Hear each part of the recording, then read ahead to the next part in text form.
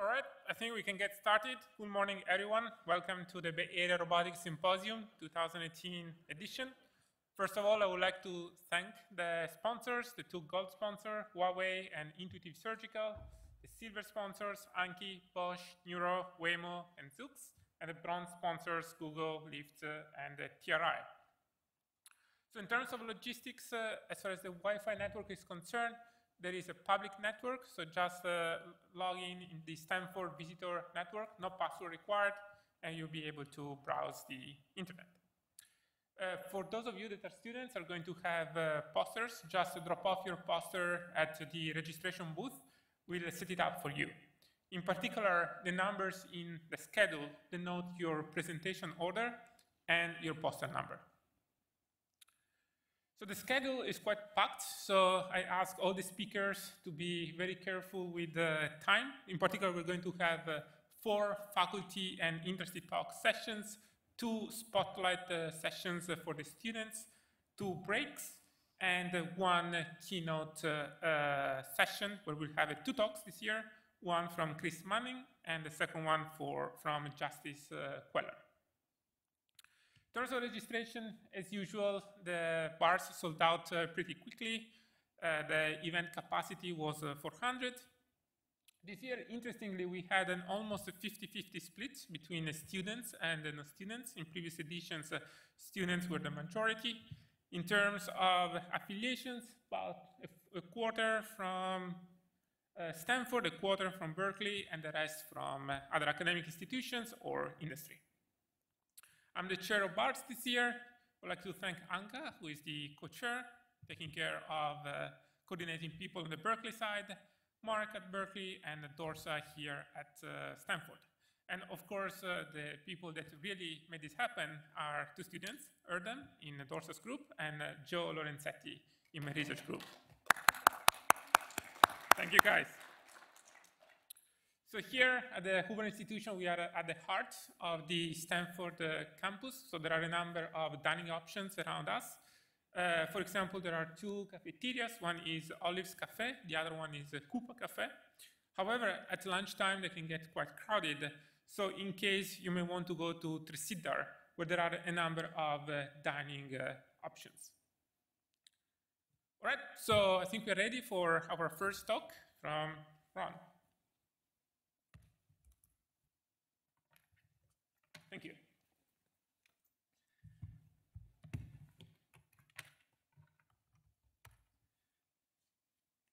Okay. So good morning, everyone. I'd like to, oh, it shows there, okay. Thank the organizers very much for accommodating me. And here we go. Great, so I'd like to give you a brief update on the work we've been doing at Berkeley on our small robots. Mainly in legged locomotion. First, I'm going to introduce just I would say it's a robot that's in the very early stages. What we're looking at is electrostatic actuation, where by using a special electrode configuration where the actuator is repulsive, we think that offers some interesting possibilities for being able to scale, being able to package many layers of actuation to get a very reasonable stroke. And the idea here is because the actuator is repulsive, you don't have the problems you typically have in an electrostatic actuator of adhesion. Now, I should say that the forces to start with are pretty modest.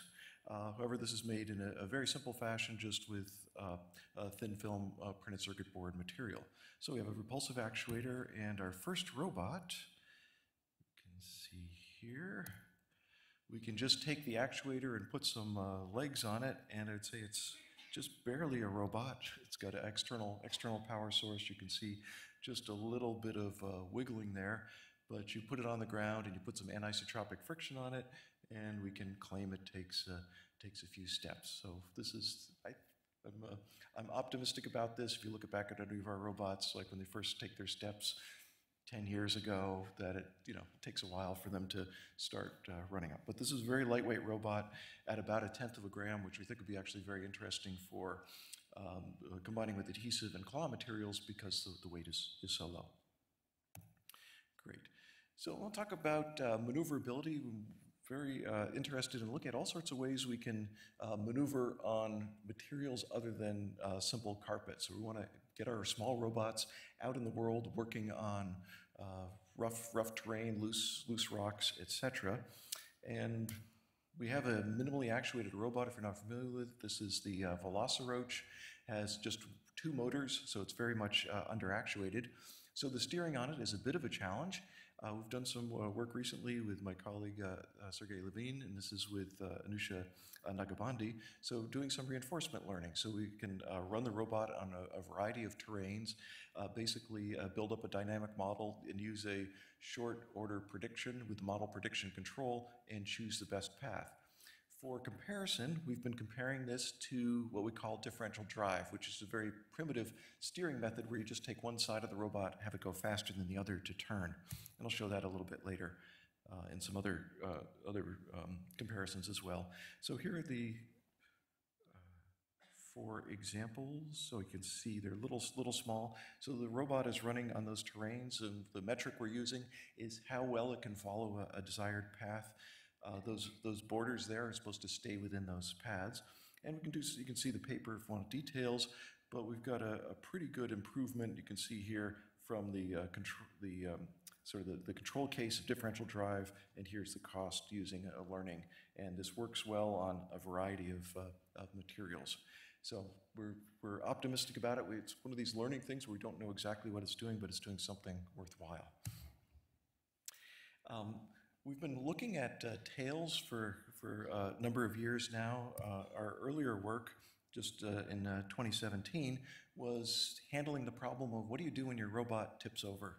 So tail works really well for that. There's other methods of reorienting. If you have lots of degrees of freedoms in your legs, you can just invert using that, but that's going to be a complicated motion. Here, we add just one extra actuator and we can invert. So since we have a minimally actuated robot, it seems like we should try to use every actuator we have to our advantage. So why can't we use that tail for not just roll control, but why not for yaw control, for steering? And that's what we can do. So on the left, you can see the differential drive, which is not so bad on carpet. It's actually, this plot here is showing some small turning radii. But we can also just use the tail as a rudder. So we have the tail drag on the ground. And you can see that. Go back. It's going to run. Should be running, go one back. Okay. Well, that one's not running, but yeah, here's the tail drag. You get actually a decent control, decent reliability. This is with a closed loop control. There's a gyro on board, so you can control the steering by controlling the rudder force as it's contacting the ground.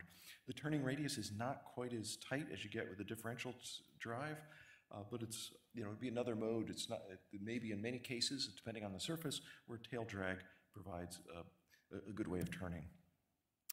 Another mode using the same actuator is a bit more exciting. As we're running along, we can whack the tail into the ground and cause a combination of pitch and roll, which will lead to turns.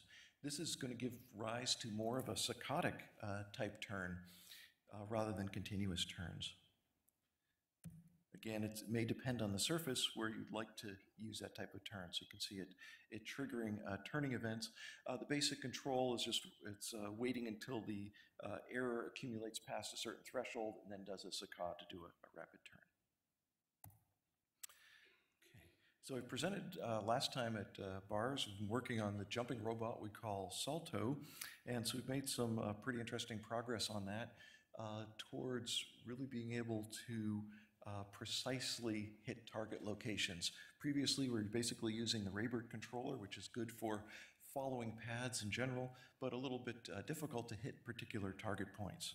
And this is the basic idea where we're heading. We want to be able to eventually jump from tree to tree or do the jumping between rocks. So to do this, we need to have an accurate landing location. So this is Salto, if you haven't seen this before, one main drive motor with a series elastic actuator and an 8-bar linkage, gives a straight line motion. weighs about 100 grams, and it has 2 thrusters, aerodynamic for controlling the yaw and roll, and a tail for controlling pitch. And let's see that go. Okay. So this is using a deadbeat control. So you can see here's the robot down here, and it's given some target locations. And currently this is running in a motion capture space. So we have local onboard control from the gyro, but it's using the global position estimation from the motion capture system. And so stay tuned for next year. If a paper gets in, we have it running outdoors without motion capture. So it'll be interesting to see. So it's got a circular error probability, something about a radius of about 30 centimeters. So the chair is about the size it can hit reliably.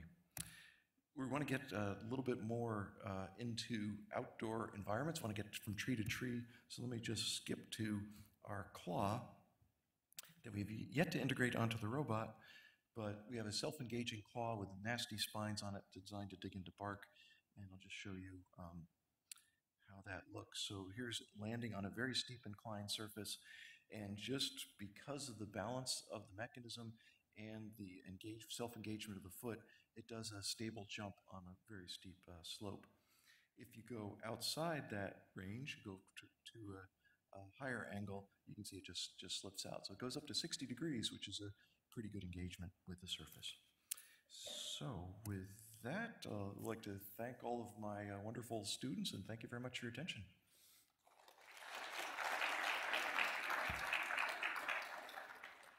So the way we're going to do this is we're going to take questions while the next speaker sets up. So we're going to invite David to come to the podium. Questions for Ron?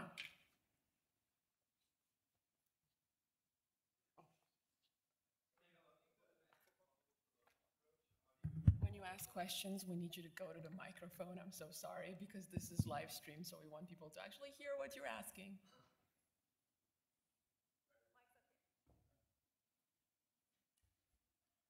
When you're learning dynamics models for the Velociroach, how do you model the degrees of freedom in the environment? So the only degree of freedom in the environment is a planar surface, and it will do actually a different learning. So if it's running on gravel, it'll come up with a slightly different dynamic model than running on styrofoam. So it just kind of it learns based on the environment. It's also got, I didn't mention, it has a camera on there, so you can kind of condition things based on what the image is.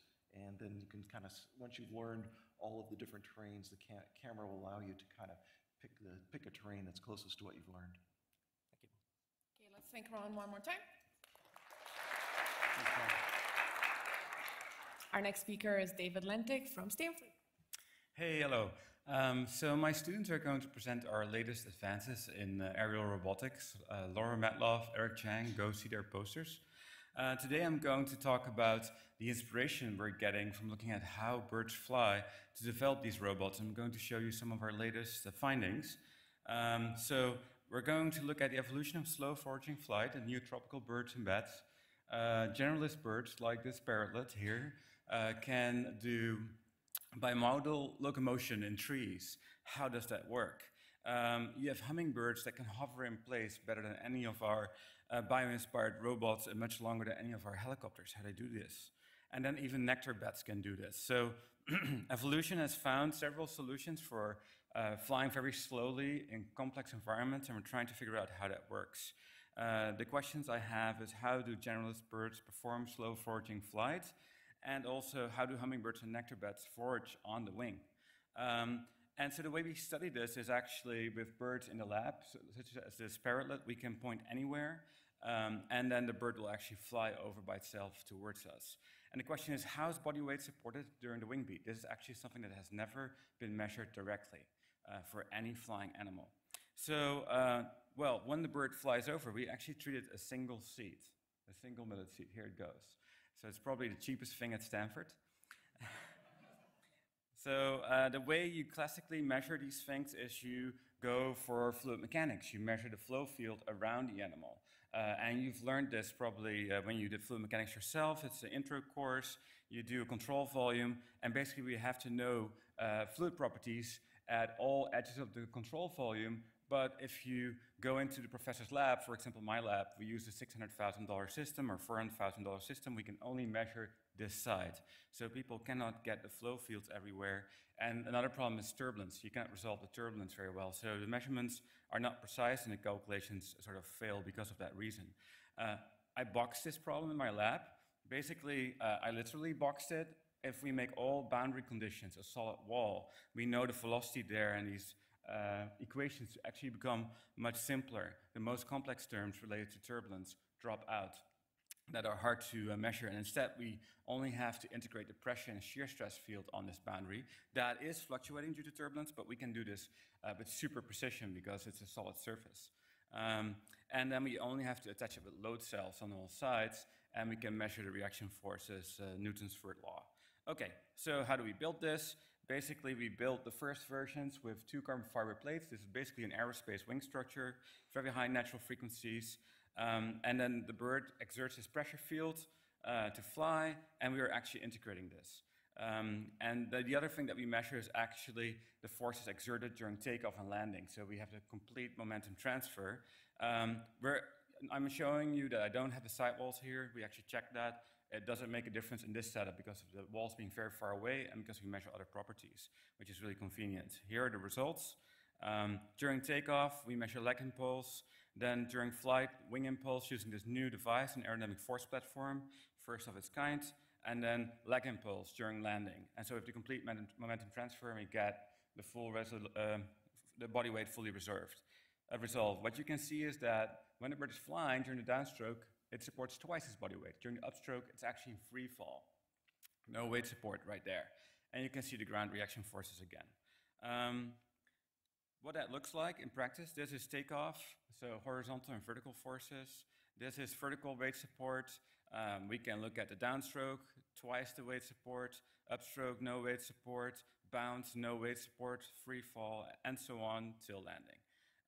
Then we can make a model of this as a long jump plus flapping flight, very much like bimodal locomotion of an aerial robot wanting to fly in a tree.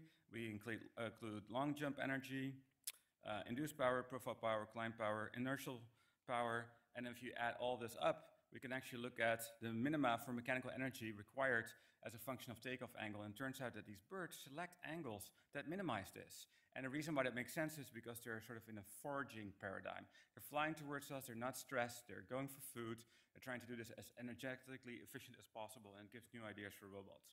When we actually reduced the distance, then these birds did something really interesting. They made a long jump and actually put in a single wing beat. It was a really flimsy wing beat. We call it a proto-wing beat. It only gives a little bit of impulse. Why would you do that? Well, if we now look at like our models and try to understand that, and includes also proto-birds, so flying dinosaurs in arboreal environments, it turns out that if you have a long jump, and instead of like putting all your impulse in vertical, but put it forward, so you get forward speed, and put this tiny proto-wing beat to just be a little bit more longer airborne, you get further. So you can increase the long jump substantially, and it becomes better and steeper as you become heavier. So what we learned is generalists select takeoff angles that minimize energy. Proto-wing beats extend long jump ranges in trees. Now let's look at these hummingbirds and bats. My student Rivers Ingersoll, previous work by Diana Chin, went to Costa Rica, studied 17 hummingbird species, 3 bat species, including 2 nectar bats. And these are the first field recordings for these animals, and we can look at their weight support in flight. And it turns out they all do it the same. All these hummingbirds have a very similar upstroke, meaning they support their upstroke up to 25%, their body weight up to 25% during the upstroke across all these sizes. Here's everything put together, and it's very different from this generalist bird that I just showed that doesn't have weight support on the upstroke. So hummingbirds adapted, and this is what makes them hover more effectively. Then we looked at bats, nectar bats, one fruit bat and another nectar bat, and what we found is that they are actually much less effective at generating force during the upstroke, but they can hover. Especially the nectar bats can hover. So how do they do this? Why can they get away with this while not having this adaptation that hummingbirds have? Well, for this again, it's helpful to look at models, like look at the induced power that it costs to hover. So here you see the results. Basically, the upstroke, that's right here. You see that actually the bat doesn't generate a lot of weight support. So how does it deal with that? Because that costs power. You can see that here, this is the temporal correction factor. It costs a lot of extra power because it doesn't generate thrust on the upstroke. But it makes up by having very large floppy wings, much larger in radii.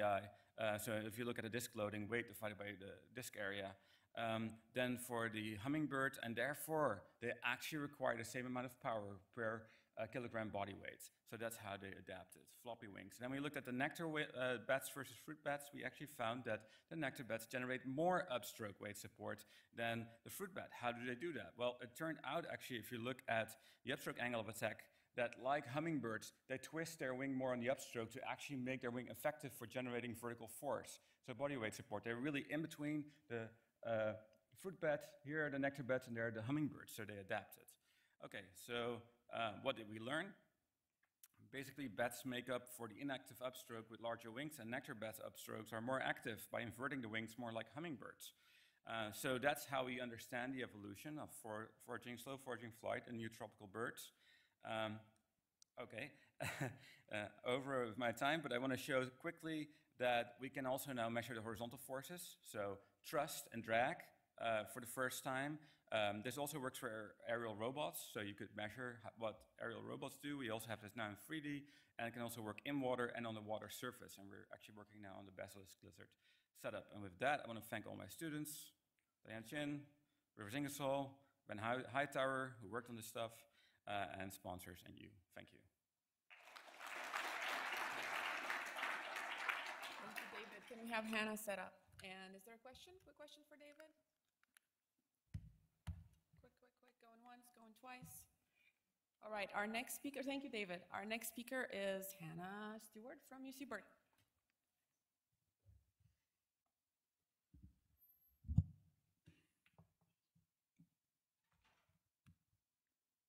Thank you, Anka, and thank you for all the organizers who put this together. This event is really important, I think, for the Bay Area and our robotics community. So my name is Hannah Stewart. I'm an assistant professor at UC Berkeley in the mechanical engineering department. I started the position in January. So this talk is largely going to focus on sort of my background and my thoughts on robot hands and manipulation. And then I'm going to touch upon some of the newer efforts that we have going and focus on some of the posters that our lab is going to be presenting today. So under-actuated hands are a really useful solution for robots that need to do manipulation in highly unstructured, unpredictable environments. And it's because they have a degree of compliance that allows them to passively react to unexpected circumstances like impacts. There's a wide variety of options out there, and Mark Kokoski put together this scale, and essentially there's a wide variety of hands. They can be either very compliant or more precise and firm. But there's another observation that we need to make for robots when they're applied in the field. Let's take the ocean, for example, which is very unstructured and just a really challenging place. There tends to be this bifurcation of solutions to extremely soft and compliant or much more reinforced and hard, which leaves a gap. So these hands that are sort of maximizing robustness sacrifice either a lot of compliance or a lot of firmness. So that's really where my prior work lies, is trying to create a compliant under-actuated hand that is able to perform both very soft tasks and very precise tasks. So under-actuated hands are really dependent upon the system's compliance as well as the contact conditions. And this is because your under-actuation makes you susceptible to the forces that are applied from the environment onto the hand. And so I'm going to quickly talk about a dual stiffness winch that allows the Ocean One hand to change its load sharing between fingers, which is a way that we can change compliance, as well as our ability to change contact conditions actively and directly with suction flow underwater. And while designing passive mechanisms often can feel like a limitation to under-actuated hands because they are so task-specific, we can also think of our sensitivity to compliance and contact conditions as a great design opportunity, because our sensitivity to these things means that very simple mechanisms that change compliance or contact conditions in meaningful ways can adjust the behavior significantly. So the active selection of compliance in the Ocean One hand, it's really has to do with this box down here. It's these springs that are pulling each of the tendons that drives each finger in parallel. And the mechanism actually has these springs inside. They're torsional springs, and when they're contracted in one direction, the diameter squeezes. And if they're moved in the other direction, the diameter increases. And we can use this geometry change to constrain the motion such that sometimes the spring will be soft and sometimes it will be stiff. And I'm not going to go too much into this, but the direction that you basically rotate the transmission will change, whether it starts very soft or starts very stiff. And if you're interested, there's a paper in IJRR about this. And when it was applied to the Ocean One robot, which was, so I did my thesis at Stanford, it was directed by Osama Khatib. When we applied it in the field, we found it to be really important to have both capabilities because we made impacts with the environment because it's really hard to control the robot when there's a lot of uncertainty, but then we want to be able to pick up heavy objects and transition into a stiffer mode. So we also explored how to update and change our contact conditions actively underwater. So here we've added suction flow to the fingertips of this underwater hand. And you can see that suction flow makes it convenient to pitch a very small object. It is influencing where contact is likely to occur. So now we don't have to fish around in the tank for the small object, it comes to us. This is a bit of a bio-inspired idea. Suction feeding is ubiquitous in the ocean, underwater. Basically, all fish do it. It's not a mechanism that's very common on land, and it has to do with being in a denser fluid. But it doesn't just help with very small objects. You actually are changing almost the dampening that's happening at the fingertip, such that an object will settle onto it in a very dynamic way so that we can pinch onto larger objects. And in fact, we found that very light suction forces, about 1 Newton, can help you improve your grasp region up to objects that are 1 kilogram in mass. So a very small change making a really big difference. And then one important thing here I want to point out is that where the robot's uncertainty and error in grasping could be combated by better localization, better control algorithms, but it can also similarly be combated by smart mechanical design. And so I really think that AI and EI, or embodied intelligence, needs to work together to make real robots work in the real world. And then finally, you can eject flow and decrease your coefficient of friction and add ejection forces in order to improve or change your ability to transition from a pinch to a grasp. This is a paper in press with the IEEE Transactions on Robotics, so hopefully you can read more about it soon. All right, so now I want to transition into the new lab I'm starting to build at Berkeley. It's called the Embodied Dexterity Group. I'm hoping it gets known as EDGE. And it's really trying to create new electromechanical systems to enable really robust interaction in challenging environments. So similarly, looking at how we design compliance and contact conditions for unexpected circumstances. And the lab has grown very quickly. I've got 4 graduate students already, 2 of which are going to be presenting posters, and a couple undergraduates as well. So I'm going to highlight the poster presentations. The first one is going to be presented by Michael Abbott and Dominic Melville, and it's really an extension of the suction flow work. Here I'm going to show a maneuver of a fingertip against a flat surface. The red line is showing a measure of flow rate. So as this fingertip comes into a surface, it's going to clog, and then it's going to unclog. And then the blue line is showing the angle between the fingertip and the surface. So as the finger comes in and curls up and then down and then comes off, you can see that there's a correlation between the angle and the suction flow rate. But the really interesting thing is that this is a much more complicated signal than that. It's a simple sensor, but a complicated signal. And you see these higher frequency pieces of information, and if you change the environment, the meaning also changes. So it's a really interesting area for research. And then the other one is focusing now not only on manipulating tools and artifacts like the Ocean One project, but actually handling and manipulating the substrate. And under the water, you have a lot of coral reefs and hydrothermal vents, which tend to be really brittle. which has its own very interesting challenges. So definitely talk to them in their posters. Now, all of my previous work has had a clear application in remote exploration in the ocean, but I'm really hoping to expand beyond this because I think the implications of smart mechanical design for robust manipulation can have really wide, vast implications for many different locations. And in particular, I wanted to highlight home assistance. So I have a lot of interest in applying sort of the fundamentals of robotics manipulation research to new assistive devices. I'm teaching a class. This is my first effort trying to get into this application area. So I just wanted to mention it in case there's anybody else here who's also thinking about these things. With the help of my GSI, Monica Lee, we developed the Ocean One Finger development kit, and hopefully it will be openly available in the future. Also, one last pitch.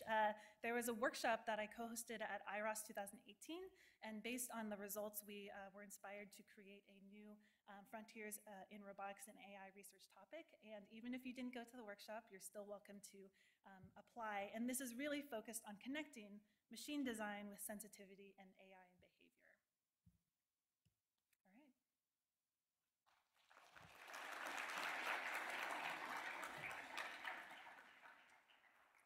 Question for Hannah? No one wants to ask questions because you have to go to the mic, I know. You can make the effort to go to the microphone. Going once, going twice? I know there are people doing robot hands here. Okay, no question. Can I take the opportunity to ask Mark and also Jonathan, so basically the next speakers, to come over on this left side? And with that, let's sing Hannah one more time. And our next speaker, thank you, Hannah. Our next speaker is Marco Pavoni from Stanford. Thank you, Anka.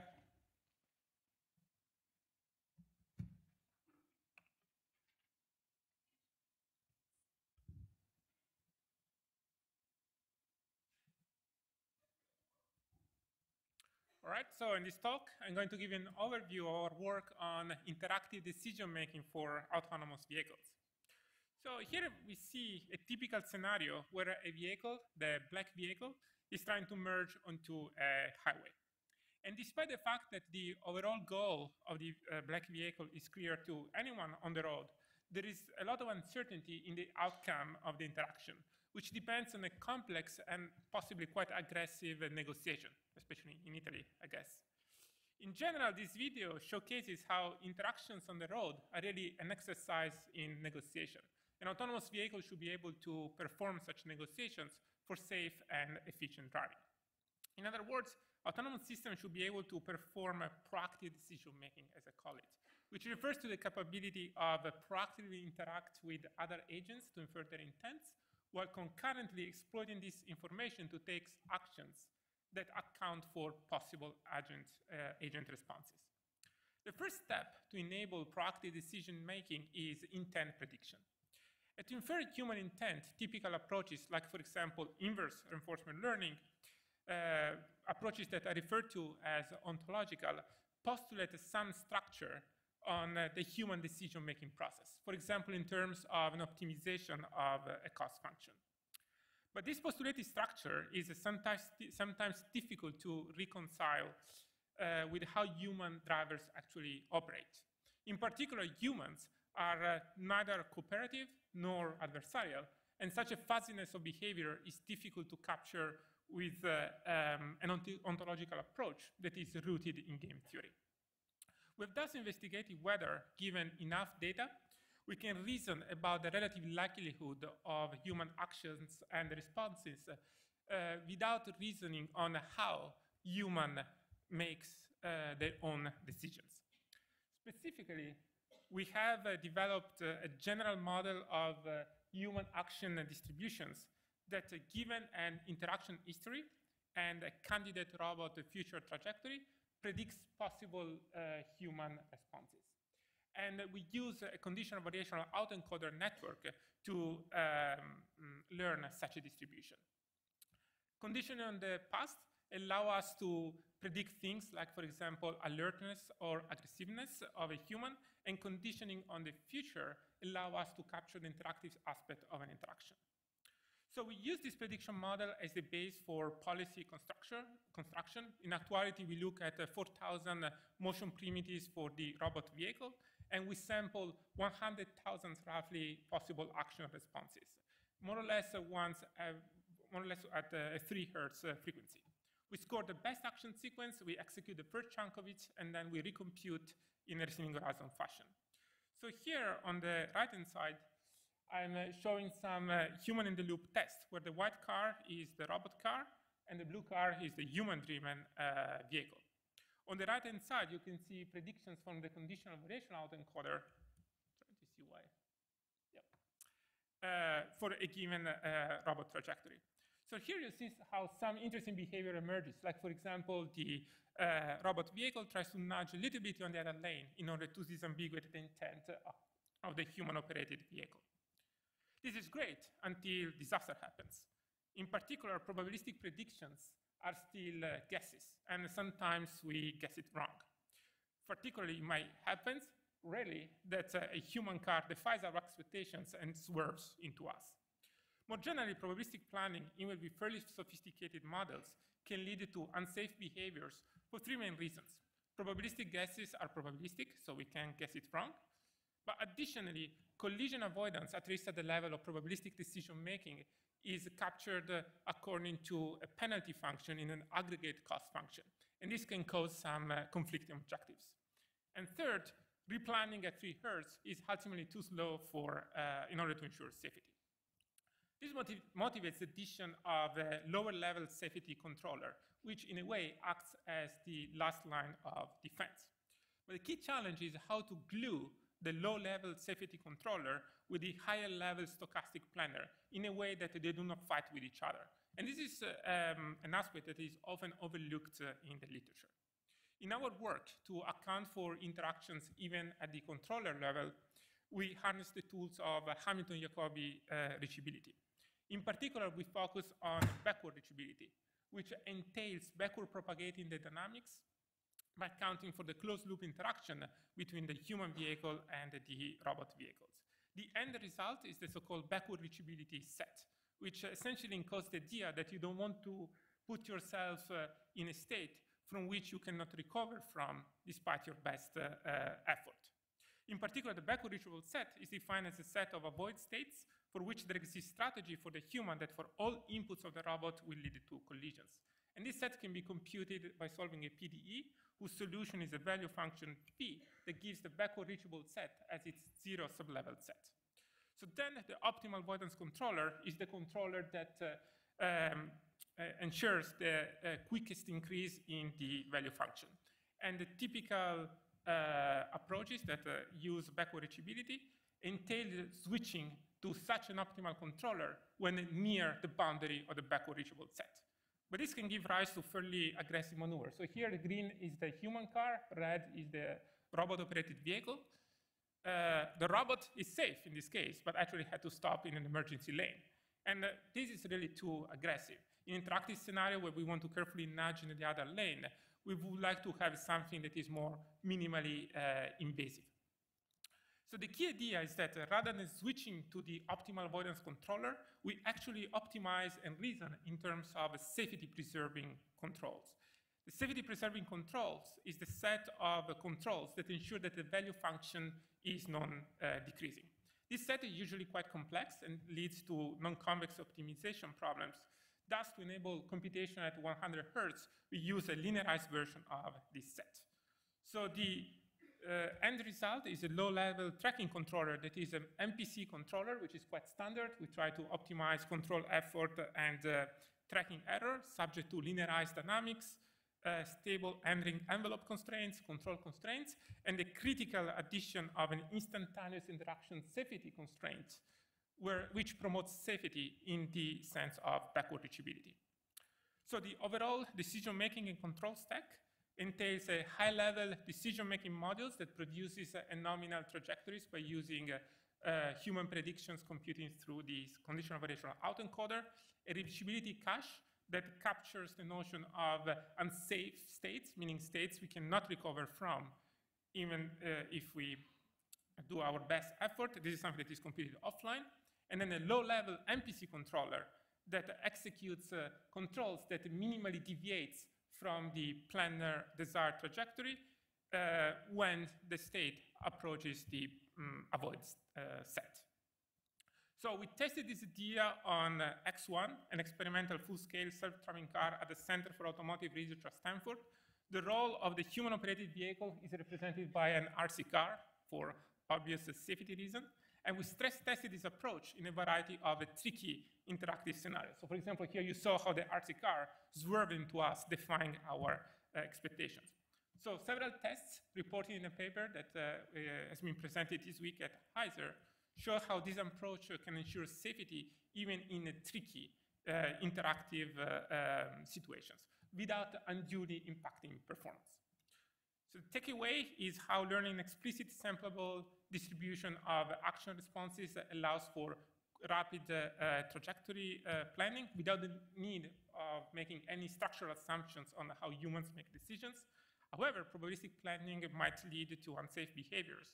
And to address this challenge, we show how safety can actually be imposed as a hard constraint through the tools of backward reachability analysis, while minimally impacting the performance of the higher level probabilistic planning framework.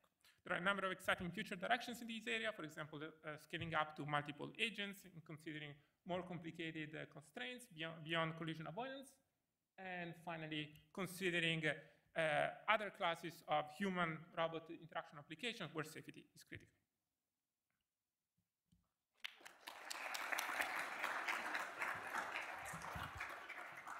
Question for Marco. I'll ask a question, Marco, if you don't mind. It is about the conditional variational autoencoder work. Yeah. Sometimes when you try to fit a black box policy to a human, one thing that we found is that you suffer from covariate shift, right? Yeah. So you see some data, basically of human-human driving, then you fit a model, then you plan with it on your car, it exposes the human to new kinds of actions that no other human has taken, and you don't have good predictive power. So I wanted to ask you if you've seen this in your experiments at all, and if there's something that you've done about it. So a little bit, but first of all, we do not fit a policy to a human. We use the conditional variational autoencoder only as a module for a human intent prediction. For policy construction, actually, we use more classical tools from decision-making, essentially approximate dynamic programming. Second of all, in any case, it's true that in a way or another, your predictions can be wrong. That's what motivated us to add such a lower-level controller, but in a careful way so that it's minimally invasive. As I said before, usually low-level collision avoidance tends to fight with the higher-level decision-making planning, and the challenge here was to find a principled way to glue these two layers. All right, thank you very much. Thanks, Marco. Our next speaker is Jonathan Sorger, and he comes from Intuitive Surgical. Thanks for the invitation. Sorry to be pushy. I just wanted to try to stay on time. No, most of you know Intuitive. I know some of you have been involved in actually the IP creation. We have a bunch of employees in the room.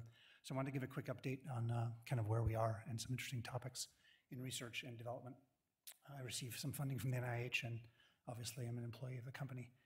So it's kind of interesting. The first 15 years of the company, it took about 15 years to do the first 1 million procedures with Da Vinci, and we're kind of on track this year to do 1 million this year, which really blows a lot of us away.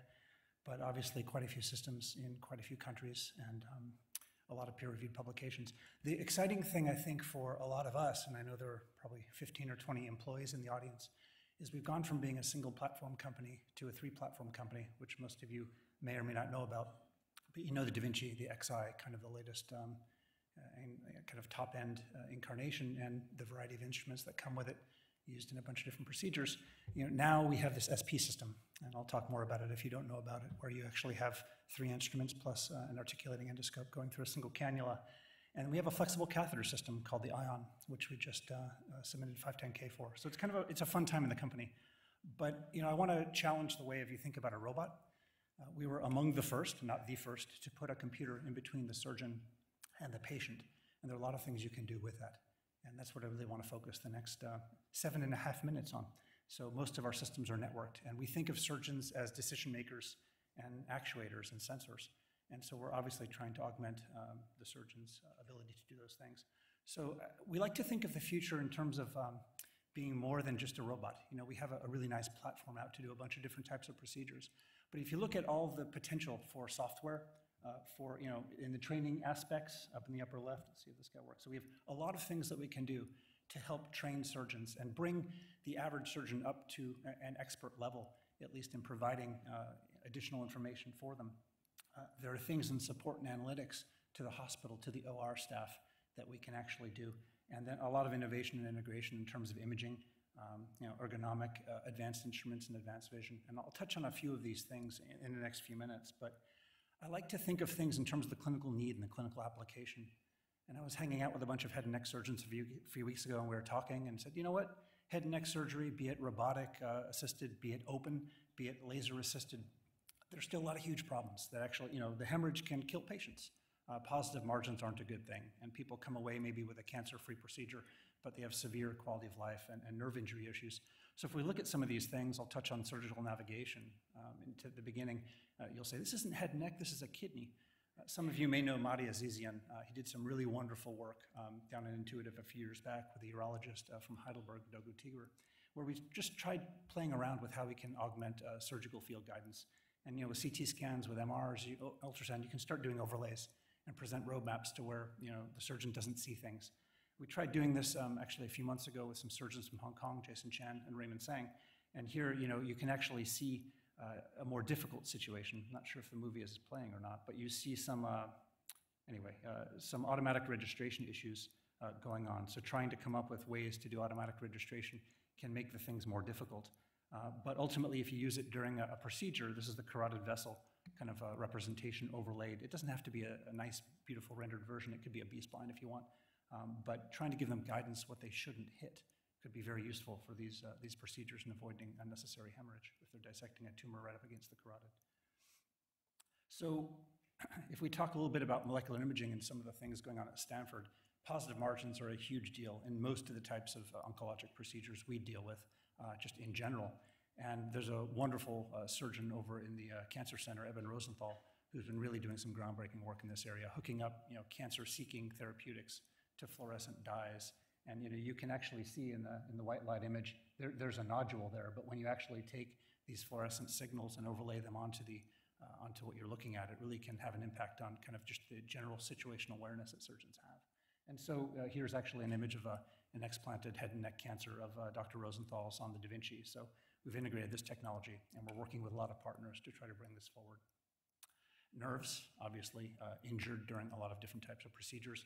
I want to highlight some work of some collaborators, Connor Barth and Summer Gibbs up north in Oregon, a bit north of the fires now.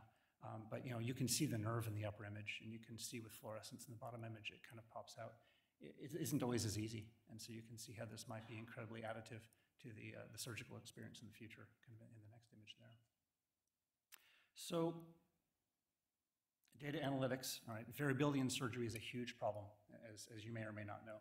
You know, you get onto a piece of surgical equipment, you do something, you use it, but about 6 years ago, an article in the New England Journal came out showing that the bottom quartile of surgeons were responsible for 3 times more complications and you know, 2 times increase in readmissions. And nowadays, you know, the healthcare systems are tracking that, and they're starting to ding people on readmission, reimbursement rather, if they have readmissions in 30 days. And so we can take a lot of data. You know, big data is obviously huge. You can probably get about 1 terabyte from a surgical case from one of these Da Vinci systems. And we have an engineering team in Atlanta that's starting to tease these apart. They've done a wonderful job at it. You know, what can we do? How can we improve this variability? And Tony Jark, he leads that team in our Atlanta group. Some of you actually have worked with Tony. And Andrew Hung, a urologist at USC, published some interesting paper comparing novices to experts. And they've come up with the idea of this report, where you can say, you know, relative to an expert surgeon, you're doing well or you're not doing well. You can see in this example, you know, a surgeon isn't using their energy very effectively. You know, a completion time of a task might be okay, but, you know, there are certain things we can add in terms of the mentoring process to help bring them up to a level of an expert. And some of you may have seen this. This is kind of paths of the motion controllers. This was done years ago by a different group, but Andrew and Tony published it in a different way in urology, showing experts on the left who are really conserving their hand motions during 2 specific phases of a prostatectomy. And then a novice obviously is clashing quite a bit. And so you would like to give someone advice, like maybe you should clutch more and watch them and see how they do things. So this is kind of an eye task chart, but they've come up with a bunch of tasks that they deem were mostly statistically significant, from instrument path length to number of clutches to efficiency of camera motion. And these are the things that we think are going to be incredibly important in helping to kind of give the patient who's in the middle of the Midwest at a community hospital the same surgical experience that they can get coming to a world-class hospital like we have here in Palo Alto. So I think a lot of these metrics are going to be incredibly important. But we have to be careful. I want to highlight some work that was done here 5 or 6 years ago by the wonderful group, the CS group, in combination with Google. A lot of you probably remember this. They took 10 million videos, or images rather, from the YouTube library, and then they fed them into just a bunch of compute cores. And you guys remember what happened? Anyone yell out what they found? What's the most common thing in YouTube? Cats. Yeah, it was actually faces. Secondary was cats, right? So it was cat, and they came up with they have a wonderful way, and it was actually, here's their cat neuron. So it was, cat was the important thing, but a wonderful way. The compute, algorithms came up with the concept of a face without being told. So it was really, really an amazing thing. And then they had the gorilla fiasco with the photos thing a few years later. But we have to be careful with unsupervised learning. We can take the same thing, put 1 million robotic cases into a compute core and take everything we know about the robot and come up with a statement like this, saying, you know what, at a certain time, we saw, certain wavelengths correlated with a poor outcome in terms of hemorrhage. It's amazing. You can do this and you come up with these really wonderful speculations and say, oh, look, there's something going wrong there.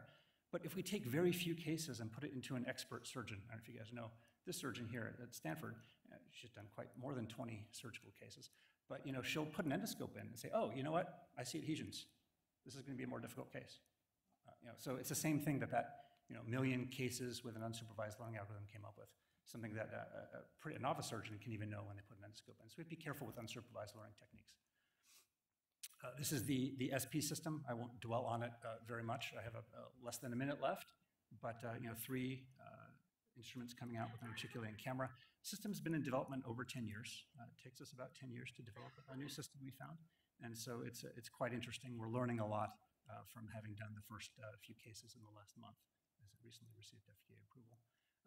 Also exciting is this ION platform, which has also been in development for over 10 years, a flexible catheter for lung biopsies, looking at the unmet clinical need of poor lung biopsy yields.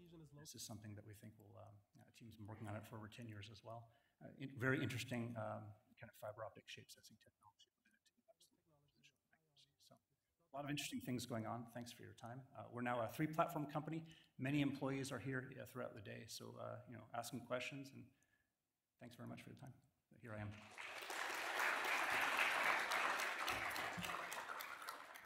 Thank you. Questions? I have a microphone now, yay. Questions? Going once, going twice? Stunned silence. Okay, I'll ask one. Sure. If you think about injecting more and more autonomy into the Da Vinci system, I was wondering if you think of it essentially being a partner still to a surgeon, so the surgeon is still in the loop. What are the kinds of supporting mechanisms that you think might be the most useful? Can you tell us what parts we should worry about automating? Sure. I mean, in terms of autonomy, we're in the center of the self-driving car explosion here, other than Detroit. And you look at our office windows and we see Apple cars going by, or presumably they're Apple cars. I'm a big fan of thinking of autonomy as helping give the surgeon more information as opposed to deconstructing the specific task at hand. And so I think a lot of non-contact things that go on. The XI, for example, we took a lot of data in. And if you want to do a urologic procedure, you say where the patient is, you push a button, and the robot self-configures itself for how a certain % of surgeons actually do that case. I'm not going to say autonomy will never be done in my lifetime, but when you go to ICRA and IROS, you see these giant robots doing, a lot of you are doing the actual automated knot tying. I don't think that's what surgeons want. I think they want a better understanding of where they should make cut planes in terms of getting a better surgical outcome. So I think guiding them will be much more important than actually doing the automatic task. So that's my own opinion. Thank you. Okay, let's thank Jonathan one more time. Next is Mark Mueller from UC Berkeley.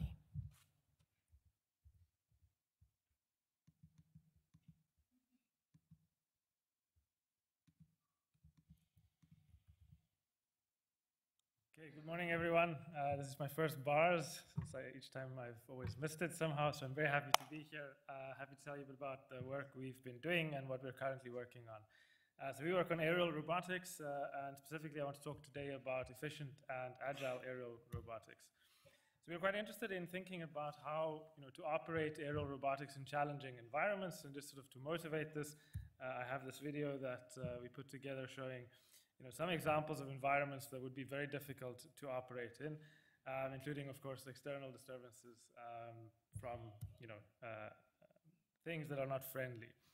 So one thing we think about is how do you change your designs, how do you change your aerial vehicles to make them more robust, to make them more steady in flight.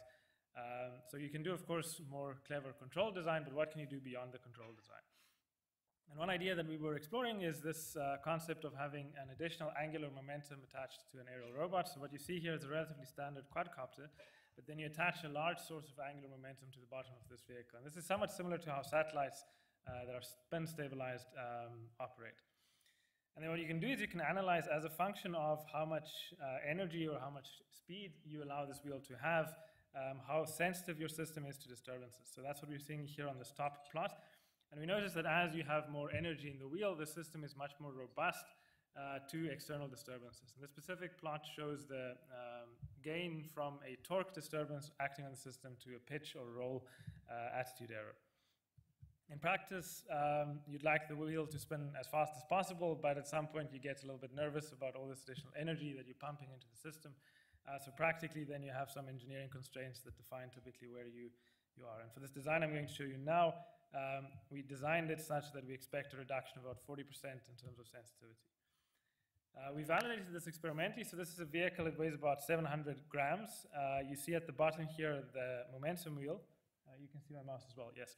You can see the momentum wheel here at the bottom. And what we have here is we have a protrusion extending from the vehicle. And what we will do is we will hit the vehicle with a certain mass at this protrusion, causing a torque impulse for us to reject. So for a standard vehicle, without the wheel spinning effectively, when we hit it with this torque impulse, we see that the vehicle fails. You see exactly what you'd expect. Large impulse causes the vehicle to pitch over, and then it fails to recover.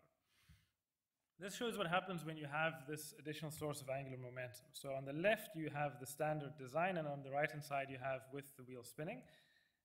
And we have exactly the same impulse acting on the two systems. So I'm going to let it play. And we note that there's a much reduced response here. And of course, when you look at this in slow motion, you see this sort of precession, much like when you have a gyro top spinning on a table and you bump it, you have this precession. It's very similar behavior. Now, to make this a fair comparison, the controllers were designed that they're allowed to spend, in some sense, an equal amount of actuator commands. So it's not just the one has a stiff control and the other one has a less stiff control. The only design is this dynamics that we change. And what's nice about this approach is you can have this vehicle be relatively rigid in the air by having the wheel spinning. But if you want to be agile like a normal quadcopter, you can slow this wheel down and just have a standard quadcopter. So you get to sort of dynamically move from a normal agile vehicle to one of these vehicles that's relatively inert in the sky. We're also quite interested in power consumption. So one of the things we're interested in, how do you make these vehicles more efficient? I'm going a bit slower than I expected, so I'm going to jump over this. The power consumption of these vehicles is a very complicated topic. It's a complicated pipeline going from the battery that provides the energy all the way to the air that provides the lift. But a very rough model is that the power goes like the force to the power 1/2. And this is called the actuated disk model. And if you use this, you can argue that a simple mechanical modification that you can make to multicopters to reduce power consumption is to incline the propellers. And what this does, it gives you a greater yaw authority. So standard multicopters have the propellers all parallel to one another. And what's happening here is we're inclining the propellers through some angle. And what this does is at hover with no disturbances, you would expect to require 1 over cosine of the angle more thrust, so more power. But once you have disturbances acting on the vehicle, the energy you require to reject those disturbances goes down. You can analyze this theoretically, we've done, and if you do this in experiment, you can show a reduction of a few percentage points depending on the magnitude of the disturbance in your power consumption in hover. Nice side effect of this is the vehicle actually has more control authority, meaning that it is faster to respond to commands as well. So you actually get nicer trajectory tracking as well as better energy consumption. We're also working on some online adaptations. So as you're flying, for example, carrying packages, you want to do this as efficiently as possible, and you don't want to have to model everything and analytically compute optimal trajectories based on aerodynamic models.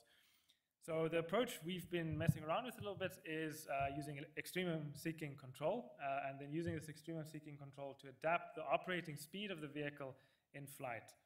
And without going over too much of the details, in application, what we do is we had the vehicle, and then we're carrying different payloads of different sizes. And clearly, these payloads have different drag coefficients, so the optimal speed at which you operate will be a function of the payload. But we don't want to have to pre-plan this, so we have this online adaptation.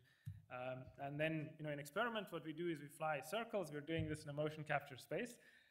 So we have limited space, so we can't fly straight lines. So we fly these horizontal circles, and the vehicle online adapts its speed to find the optimal speed for this power consumption. And when you have the large box, the speed is quite a bit slower than if you have a small box. This is just an experiment with a small box. A downside with these experiments is that you pay a lot of energy just for the centripetal acceleration as you're flying a circle. So we have to then do a bit of manipulation to extrapolate from these results to what you would get in a straight line, and that's what we're working on at the moment. But it seems that there's a few percentage points in doing this cleverly if you have very different payloads that you might be carrying. Now some more experimental, or not experimental, some more work that's more in progress. Let's say something that I'm excited about and just wanted to share some initial results. This is working with a colleague who works on multi-phase fluids, and we're interested in vehicles that can operate both in the air and underwater.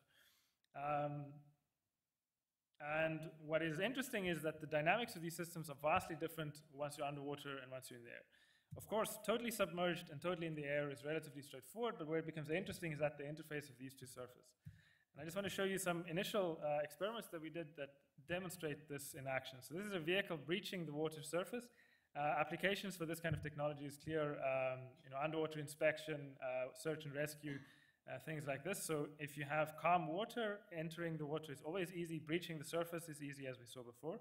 But this becomes much more interesting when the water is not calm. And this is where we are currently looking at the problem. So what happens if you have waves, and how do you breach the surface when you have waves? So if the waves are relatively small compared to the size of the propellers, breaching the water is, again, relatively feasible. But once you have more difficult environments, for example, more complicated sea states, this becomes more difficult. And that's what this last clip here will show. So we see the vehicle breaching the surface, but as it's trying to leave the water, the wave keeps impacting the propeller. So the question here is, how do you design a system that is capable of doing this efficiently, that is capable of estimating the state of the water and reliably breaching the surface and coming back in? And then as I'm running out, I'm just going to show one last thing that we submitted to ICRA this year. This is passively morphing vehicles. So the idea is we don't want to have we want to have more interesting dynamics than standard multicopters, but we don't want to make things more complicated, more difficult. So what we did is we had a vehicle that has additional degrees of freedom, but these are unactuated. So these are just passive dynamics, but what this allows you to do is it allows you to fly through very complicated environments. So here you see the vehicle flying through, for example, a very small gap. This gap is sized such that you couldn't fly through it in the standard configuration. So only by adding this passive dynamics is this feasible. And I'd love to tell you more about it, but you'll have to come find me afterwards. Nathan, the student working on that, as well as on the momentum wheel, will be presenting. Shangyu Wu, who's sitting over there, works on the energy. He will also be presenting a poster. So with that, thank you. I don't think I've pressed on the time.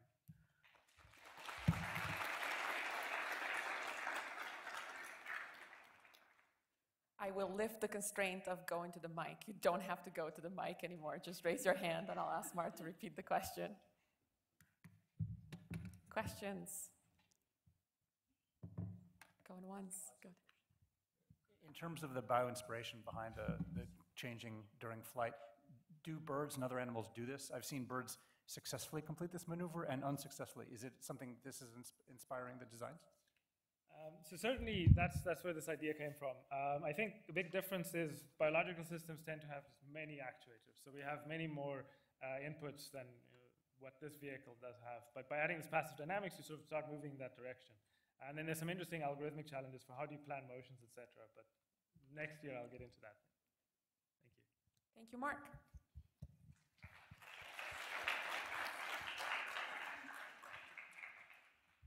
Our final speaker in the session is Dorsa Sadik from Stanford. All right. Hi, everyone. I'm Dorsa. And my research is about algorithm design for autonomous systems that interact with people. So I'm very interested when humans and robots come together and start doing stuff together. So in my lab, we are doing a lot of work in trying to build predictive models of humans and build really good representations of these models when they're interacting with robots. So specifically, we are interested in coordination, collaboration, human-robot teaming. I'm not going to talk about these today, but I'm mentioning these because my student Erdem is going to give a poster on learning preferences of humans, developing some active learning methods for that, and also my students Mangxi and Mene are going to talk about human-robot teaming. I'm also interested in safety and interaction when it comes to navigation. So I've done some work in autonomous driving, and today specifically I want to talk about traffic. So I want to talk about mixed autonomy traffic and why we as roboticists should think about that. So let me just spend the next 8 minutes talking about this idea of influencing traffic and what we can do about that when we have autonomous cars driving on our shared roads. So before coming to the Bay Area, I used to live in LA, and if any of you know anyone who lives in LA, we love to talk about our roads and our highways, 5, 405, 55, all of the different highways that exist there. And this is actually a video of Thanksgiving traffic a couple of years back from LA. I don't think I need to motivate it more why traffic is an important problem. It's a very important, challenging, difficult problem that is very expensive. So in 2015, it was around $160 billion in terms of time and fuel just per year, just for the US. And this is just increasing every year. So challenging problem, what can we do about traffic? So one might say maybe we want to build more roads. Maybe we can just increase our supplies. Well, that's an okay idea, but the problem is if you want to just build like 1 mile of freeway, that's about $1 million. So that's a very expensive idea. The other idea that other different governments have been trying out is to work with decreasing demand. So what can we do if we can go about decreasing demand? So one attempt at that is tolling. So I think half of you guys are coming from Berkeley in the morning, and you probably experienced this. So this is the Bay Bridge toll station, and I think a lot of us agree that this is not really solving the traffic problem yet. And the problem with that is administrating optimal tolls is very challenging. So this is not really solving the traffic problem. Some of the other ideas are some of the things that other governments have been trying out. This is actually interesting. This is from Iran, and I grew up in Iran, and this is something I've experienced. So what they do is they have restricted areas, and then cars with even license plate numbers can only go to the restricted areas on even days, whatever that means. And with odd numbers, you can go in on odd days. And this is actually an example of how that will fail. So what happens is you get to the restricted area, there's a motorcyclist, you pay the motorcyclist rides behind you, and the camera doesn't detect your license plate. So just one way of solving it. Another way is just buying more cars. This is what we did. So we would take the Honda on Tuesday, Thursdays, and take the Toyota on Wednesdays and Fridays, and that would solve the problem. So we might say, well, maybe we should just restrict the number of cars people can buy. And actually, like some areas of China, that's actually something that people do. So the government has done. They only allow limited number of vehicle purchases. And you might imagine this might not work very well in the United States. So none of these really work that well in helping with traffic. So our idea is, how about using autonomous vehicles to help with traffic? They're emerging, they're going to come into our roads. So how about using them for this other problem that we've had, which has existed for a while? And of course, you're not the first people who have thought about this. So from a long time ago, people have been thinking about platooning and truck platooning and how that can help with capacity of the roads. More recently, we have seen newer work thinking about smoothing instabilities using autonomous cars, and also thinking about ride sharing and mobility on demand. And I think there's a lot of opportunities going into this area of mixed autonomy. So now that I've motivated that, I just want to briefly talk about one of the works that we have done around thinking about autonomous vehicles and how they can influence some of these societal scale objectives like traffic. So specifically, we have two recent works from past year where we have been thinking about autonomous car policies and the specific policies they can take in interaction with human-driven cars and how that can reconfigure the road. How can that reconfigure the specific road configuration we might be in?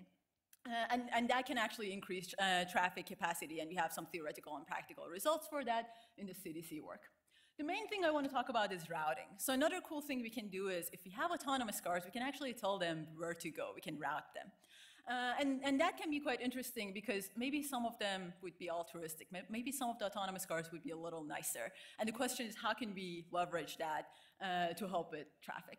So Giving an example here, so imagine that we have n parallel roads. We have human-driven cars, those are the red cars. Let's say that they're selfish. So if they're selfish, they only care about their own delay. And we also have a mixed autonomy situation, so we have autonomous cars.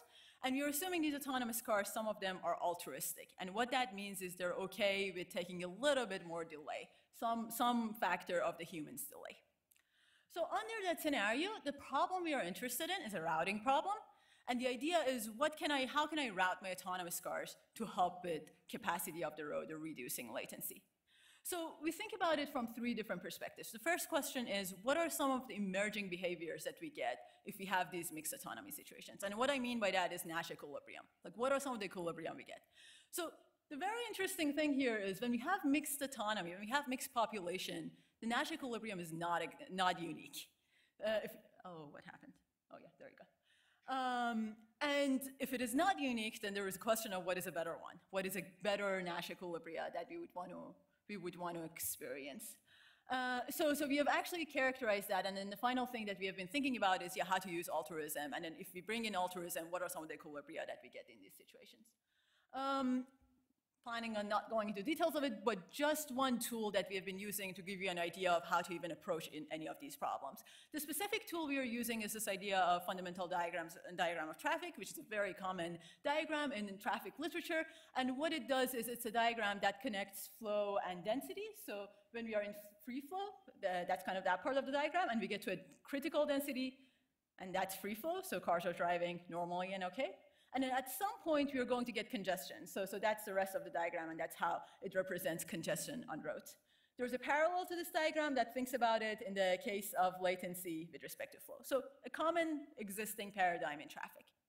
If you think about mixed autonomy, the only thing that is going to change here is these diagrams are going to get, pushed back a little bit. So mixed autonomy and the fact that we have autonomous cars is going to push our critical density just a little bit more. And we model that using this particular critical density formulation. So let me just show you one example, and then after that I can take questions. So imagine you are in the Irvine area. You're in Tustin, and then you want to go to Irvine Spectrum. If you know the area, you kind of know why you would want to do that. So you have 4 parallel roads. You can take 5, you can take 55 and 405, or you can take 2 residential roads. So this is kind of an example that we have n parallel roads. And specifically, what we are looking at is how we can think about Nash equilibrium. So the first video corresponds to, the first video didn't play, corresponds to the one of the Nash equilibria that we would get. So you can see the latency of them. This thing is not working. And then we also characterize what is a robust best Nash equilibrium, which is a better Nash equilibrium for it. So that's the second video. And finally, the altruism level that we are allowing is 1.5 times delay of humans. So autonomous cars are okay with taking 1.5 times delay of the humans, and we see more smaller latency for that scenario. If you're interested in details of that, we're presenting this at Wayfair this year. I can also take questions. Here's the group.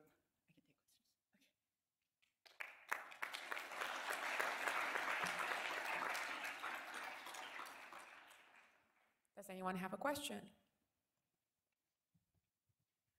So what is the penetration of autonomous vehicles to have a significant impact on congestion according to your routing policy? Yeah, so the model we are using here is autonomous vehicles can have shorter headway in front of them. So based on that model, the platooning model, we are allowing autonomous vehicles to help with traffic. But there is also it's based on the autonomy level. So everything is a function of alpha, which is the autonomy level. So if you have more we actually have plots showing that what's the gap between capacity for all the different values of autonomy level. All right, let's thank Dorsa one more time.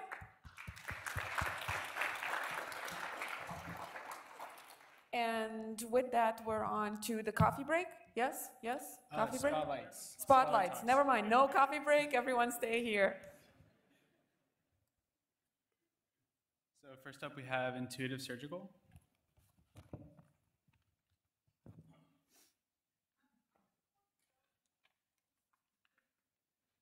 All right, so yeah, I'm here to talk about Intuitive, maker of the Da Vinci surgical robot.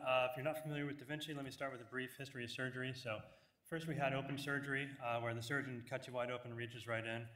Then we had laparoscopic surgery, where they're inserting sort of long, slender tools through tiny incisions, but these incisions limit your motion to 4 degrees of freedom, so you're losing dexterity. Da Vinci, unlike these tools, has a wrist, so you're back to full 6-degree freedom motion, but then the question is, how are we going to control these more complicated instruments? And that's where we're going to harness the power of robots. So the tools attached to the robot, the surgeon sits at a console and gets a 3D view of the instrument doing exactly what the surgeon's hands are doing. This approach can make difficult surgeries easier and make impossible surgeries possible. Prostatectomy is a great example. There's not really a great laparoscopic approach for prostatectomy, but Da Vinci makes it possible, and now 86% of prostatectomies in the US are done using Da Vinci. So here's our latest model, 3 instruments and a camera, 50 instruments to choose from. It also has cool features like null space motion of the arms and the integration with the table, so that as the surgeon tilts the table, the robot actually follows right along with it. Here's a new robot. Jonathan showed you a video. 3 arms and 3 instruments and the camera come in through a single 1-inch incision. It can also operate through natural orifices like the mouth, the anus, or the vagina. Here's a robot that we still haven't released. Jonathan showed a video too. This one snakes through passages of the lungs to reach a nodule that might be cancerous and take a biopsy, because we're trying to reach smaller nodules than can be reached with current technology, because early detection greatly increases the chances of survival. Just some numbers real fast. Over 4,500 Da Vinci systems in the world, 1 million surgeries a year, and 5 million total Da Vinci patients. I actually know several patients in my own life, and given these numbers, chances are pretty good that someone you know has been a patient too. So if that's the kind of impact you want to have, please stop by and talk to us.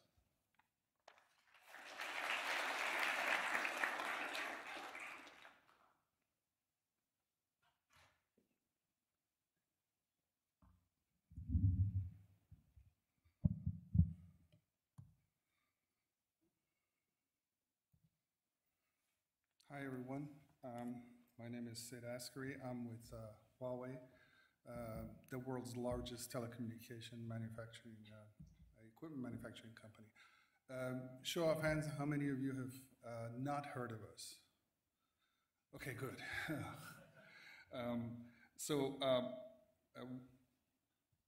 I wanted to give a brief overview of what we do.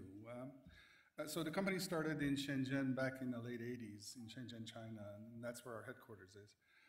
We're about 180,000 people strong, and about half the company is engaged in R&D.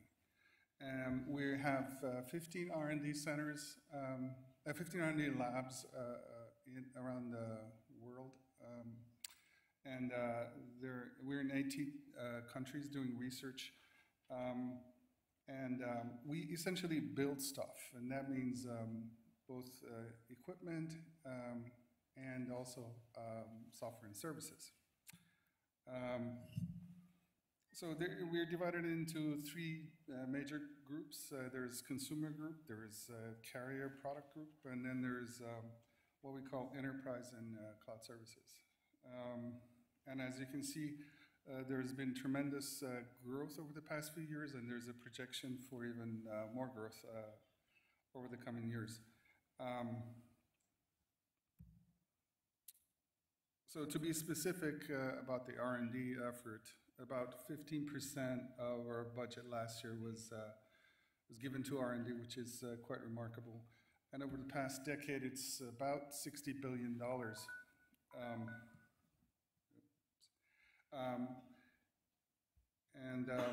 That includes quite a bit of effort in science and technology. I'm running out of time here. So we want to be a company that is moving into the future, and we're hiring. So we have openings in robotics, autonomous driving, algorithms, and so on. So it's not just making equipment. Thank you.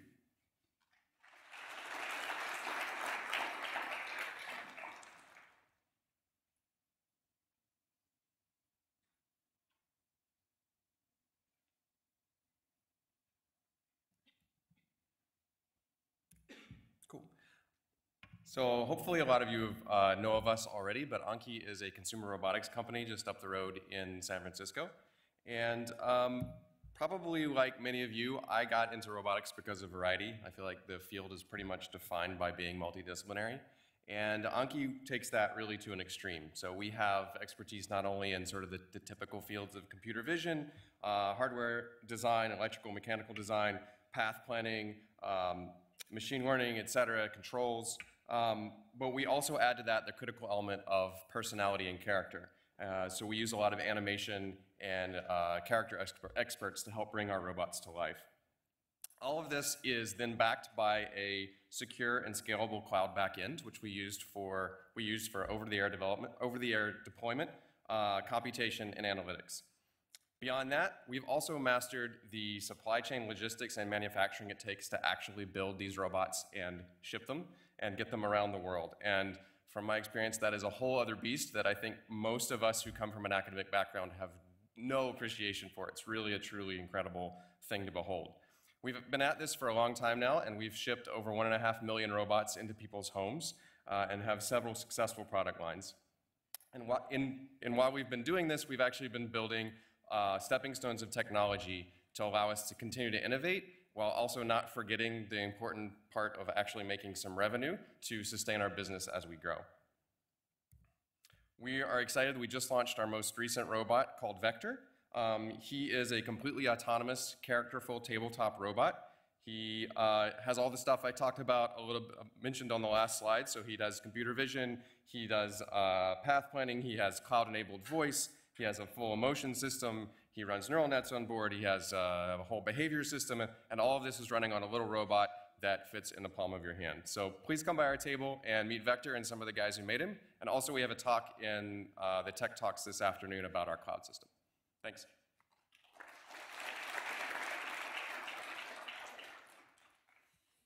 All right. Hi, everyone. My name is Vincent, and I lead the Google Brain Robotics team at Google. We have a mission to try and understand what machine learning can do for robotics. It's pretty broad, but we're pretty opinionated about it. We have been working on a variety of different problems, starting from manipulation and grasping. We won a Best Systems Paper award at Coral this year. We've been working on locomotion and simulation to reality transfer. This is a little robot that's actually been trained entirely on simulation using deep reinforcement learning, and that is actually transferring to the real world. We've been also working on navigation and planning. This was a best paper in service robotics at ICRA this year, meshing up the sort of traditional path planning approaches with reinforcement learning as well. We are starting to work seriously also on teleoperation of robots and looking at what we can do with humans in the loop. So if you're interested in that, feel free to talk to me. And I'll be here all day. If you want to reach out and talk, please come and chat with me or send me an email. Thank you.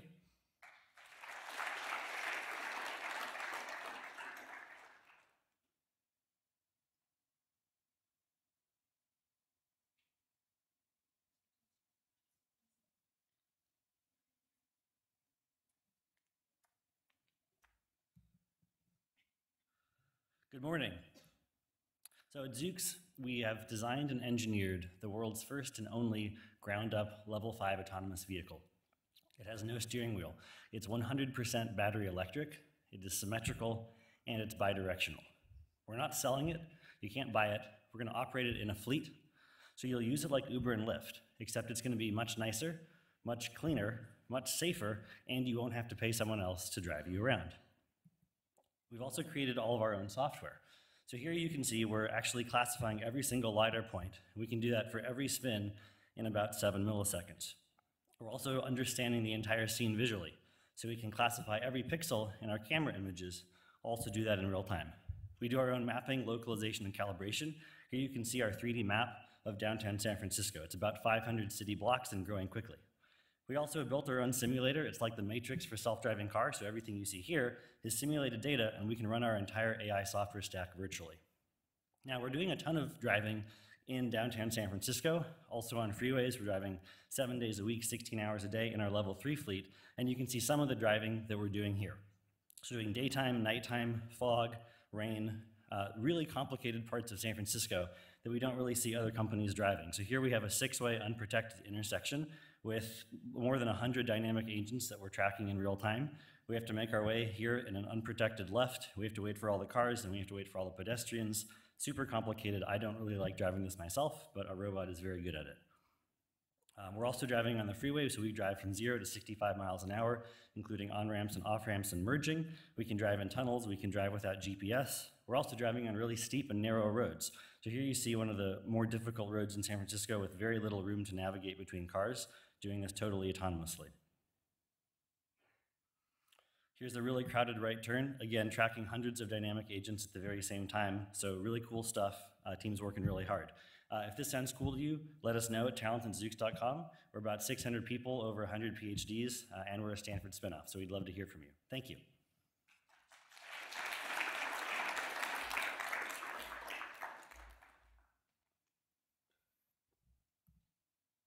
Hi, my name's Eric. I'm a student here working with David Lentink, and today we're presenting PigeonBot, which is a biohybrid flying feathered morphing wing robot that we use to study how birds coordinate the motion of their feathers when they morph their wings, and also how they can use this wing morphing to maneuver in flight.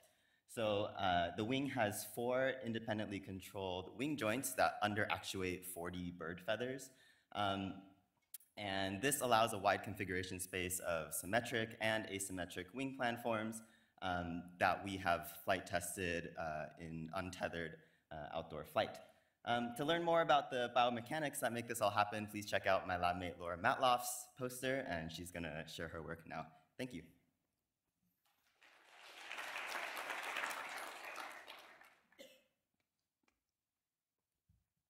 Hi everybody, I'm Laura Matloff, like Eric introduced me. I'm also in David Lentink's lab here at Stanford University.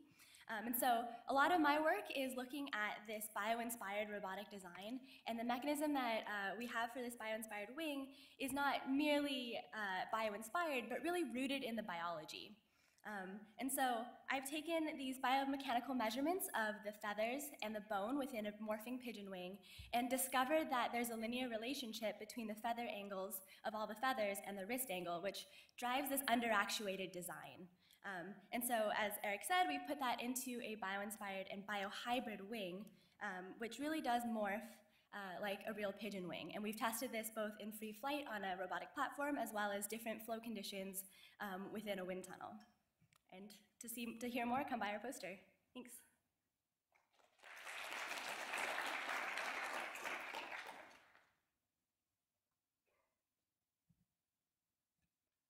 Hello everyone, my name is Michael Abbott from UC Berkeley as a member of the Embodied Dexterity group. So adding effective tactile sensing modalities to end effectors remains a compelling challenge for the robotics field. And as Professor Stewart mentioned earlier, adding some suction flow to an underwater manipulator can enhance grasping and manipulation tasks.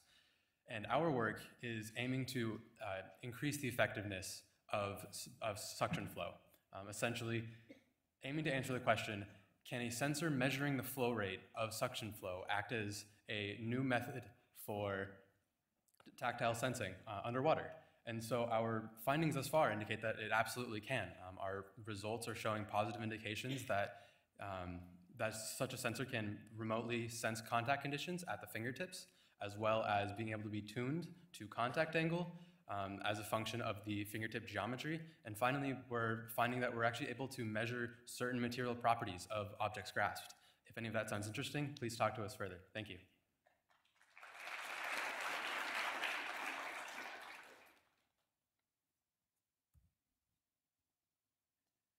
Hi, I'm Monica, also part of the Embodied Dexterity group. We're working in collaboration with the California Academy of Sciences to develop a gripper for a small ROV to sample coral. Current 1 degree of freedom grippers are difficult to operate, and poor attachment to coral often leads to failure to acquire a sample. So we're designing a spiny gripper to improve grasping capabilities So a jamming interaction occurs between the spine and coral, leading to a very firm hold. We're also looking into sound as a haptic sensor. So here is a spectrogram of a spine dragging across coral underwater. Come check out my poster. Thanks.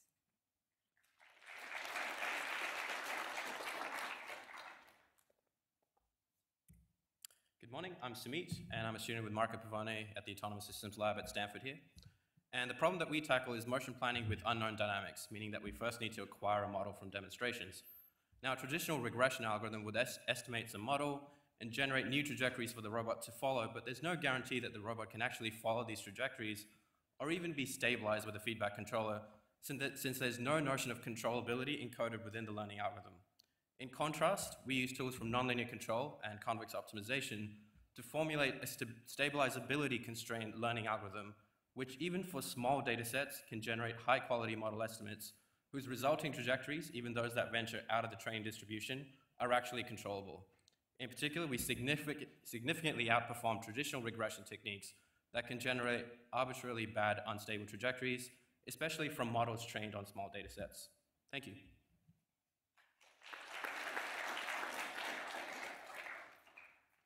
Hi, I'm Andrew, also working with Marco Pavone in the Stanford Autonomous Systems Lab. So we're presenting GUSTO, which stands for Guaranteed Sequential Trajectory Optimization. And the GUSTO framework uses sequential convex programming, or SCP. We showed that it meets 3 key goals for robot trajectory optimization: high computational speed, strong theoretical guarantees, and generality. Oh, thank you, Joe. So the GUSTO framework is designed for the large class of drift control affine nonlinear dynamical systems, and it provides convergence in continuous time for both free and fixed final time problems, while also guaranteeing dynamic feasibility. And we show strong convergence in trajectories to at least a stationary point, which is stronger than the current state of the art. One of the harder things for us to prove was strong convergence in the dual solution. This actually leads to a unique numerical feature where we can use our highly informative SCP dual solutions to warm start shooting methods, which converge extremely fast. So computational-wise, our SCP-only framework is comparable to TraJob, which also uses SCP. But with this shooting method acceleration, we've found speed increases of 2 to 4 times in some initial tests. So we've released a code library and tried out a number of robots. If you're interested in learning more, come see us at our poster.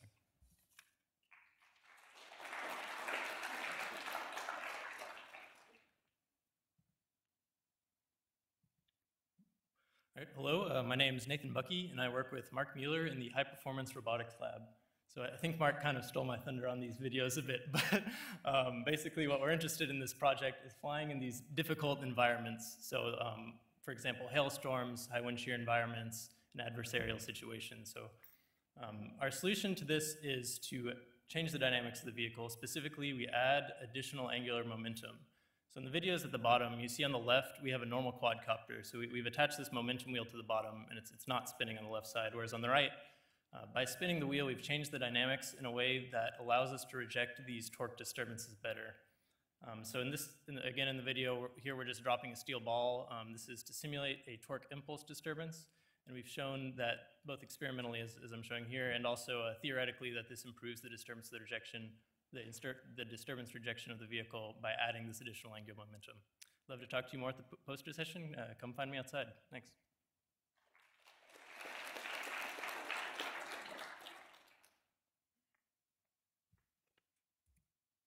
Hi, my name is Xiangyu Wu from the High Performance Robotics Lab at UC Berkeley. In this work, we proposed a method that allows a quadcopter to find the velocity which maximizes its flight time or flight distance. The proposed method is based on extremum seeking control, does not require any power consumption model of the vehicle, can be executed online, and can adapt to unknown disturbances. In experiments, we show the proposed method's ability to find the optimal range velocity under unknown disturbances, and we also show that hovering is not actually the most energy efficient loitering strategy. This work may be especially useful in applications where a quadcopter needs to carry an unknown payload and travel a long distance. Thank you.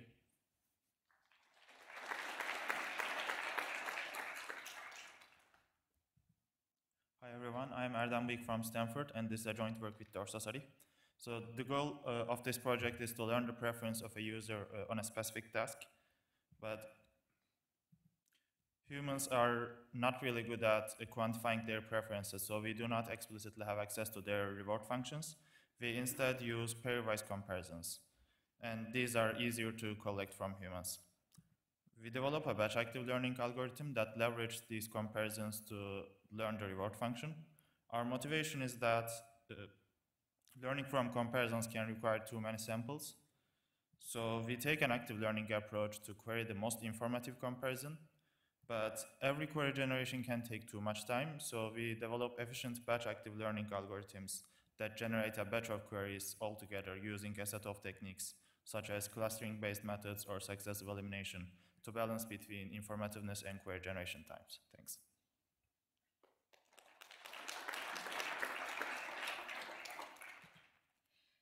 Hi, so I'm Minay, and this is work done with Mengxi and Dorsa.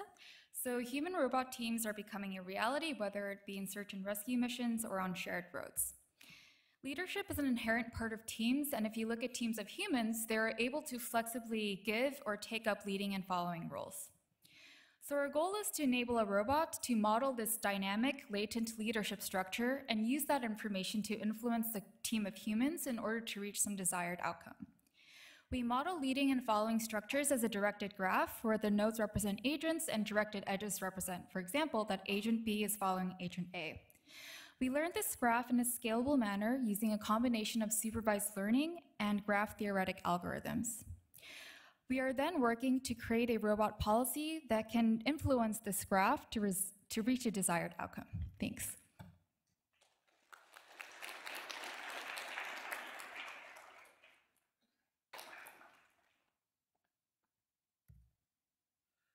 Hi everyone, my name is Jake Skanga and I work with David Camarillo here at Stanford. He's giving a talk on this work at 11:20 today, and I'm showing just one of 3 deep learning approaches we've developed to localize a soft surgical robot in the airways of the lung. This one shown here is just a pretty simple classification network where we're classifying the visible airways and identifying where the center lines of the airways are. The goal of our work is to localize the surgical robot well enough that we can integrate it with the motion controller we developed before to have closed loop control in the airways of the lung. Thank you.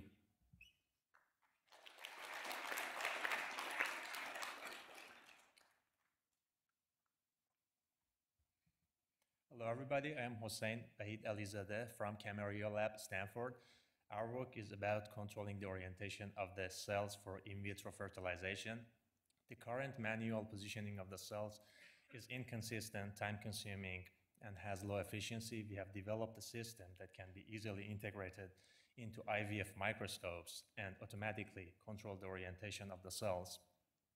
Our system uses an image processing algorithm to detect the orientation of the cells, then apply a vibration to the system and control the frequency of the vibration to control the orientation. Thank you very much.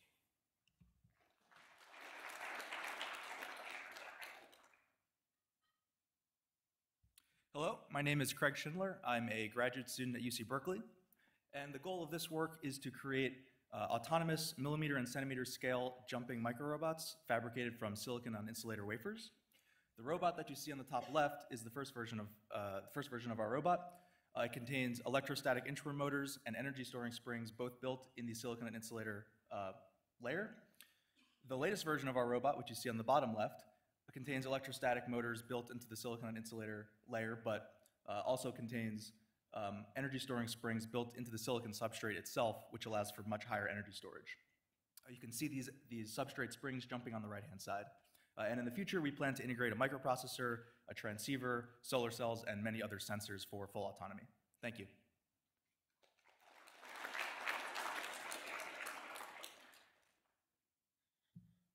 Hi, I'm Tae-myung He. I am going to present 2 sensing methods for measuring contact of thin film gecko adhesives.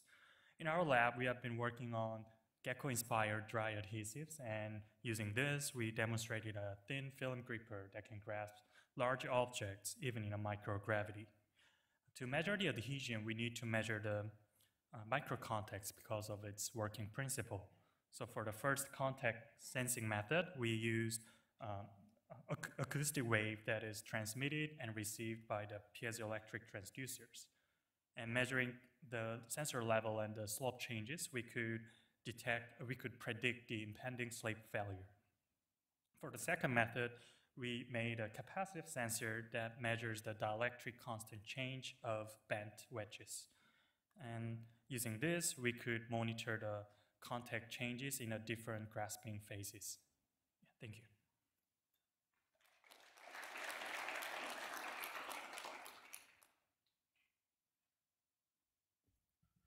Hi, my name is Avi Singh. I'm from Sergey Levin's group at UC Berkeley, and this is joint work with Chelsea Finn and Annie Shi.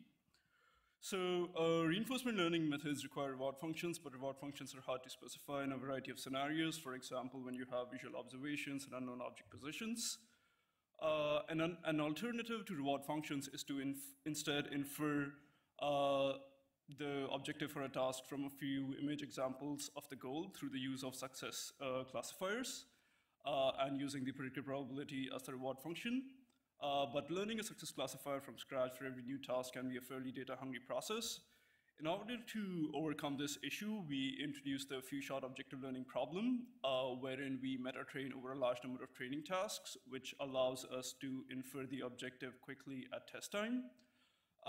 We conduct experiments on a number of different domains involving object manipulation and navigation, and our method is able to synthesize some interesting behaviors given only a few examples of the goal. Thank you.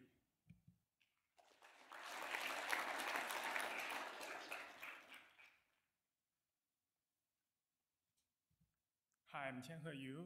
Today I'm going to present one-shot hierarchical imitation learning. This is joint work with Peter Bill, Sergey Levin, and Chelsea Finn.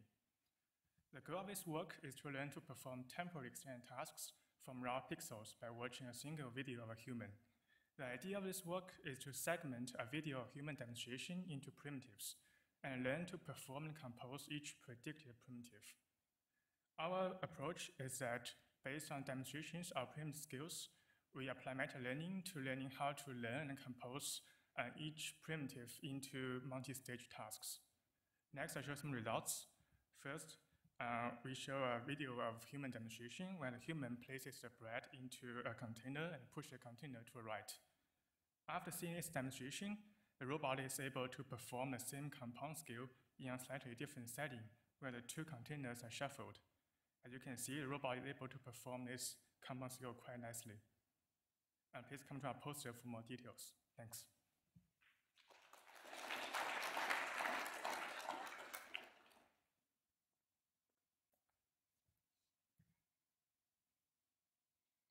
Hi all, I'm Palak from Berkeley, from the Hybrid Systems Lab.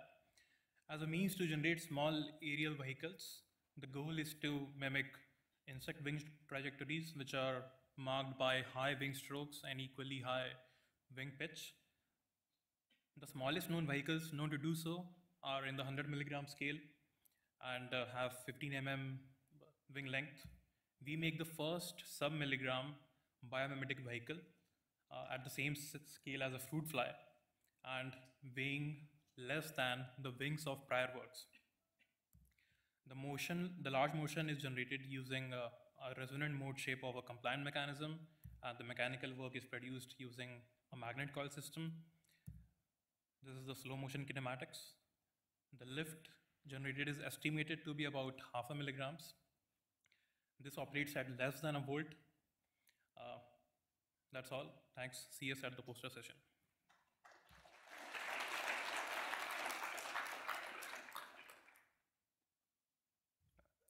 Hi there.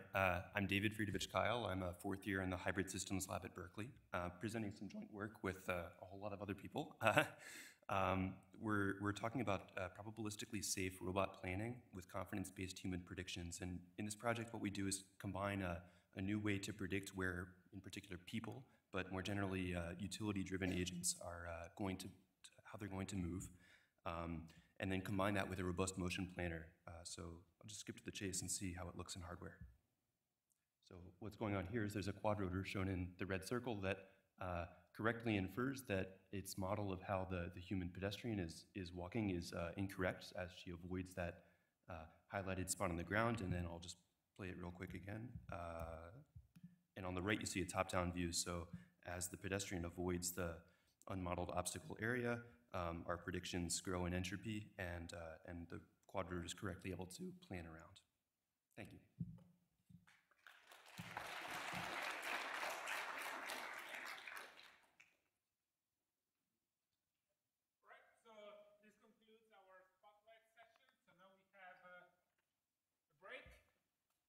So because of the smoke, we had to relocate the posters, and everything else in the blunt hole is just outside on the right, so we'll be inside. So we'll come back in half an hour. Thank you.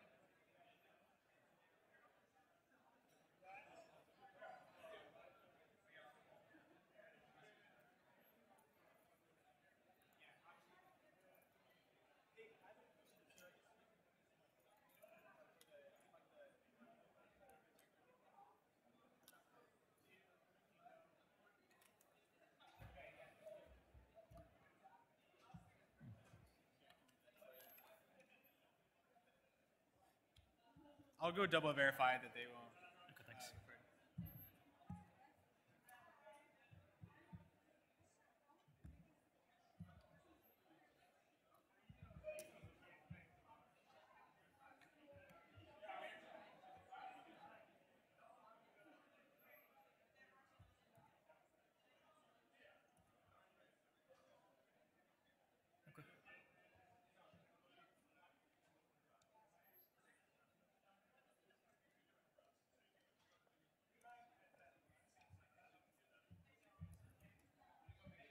Testing out your laptop. I think they have a USB-C and a HDMI. Okay, I'm going to need something else.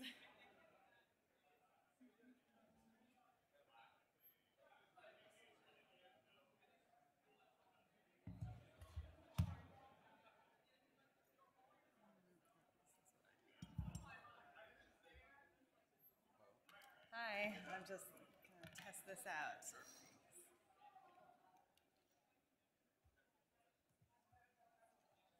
This will stay up here, right? Yeah. No audio. As long as this stays up here. It may just take a moment to catch, Yeah. but I can see it.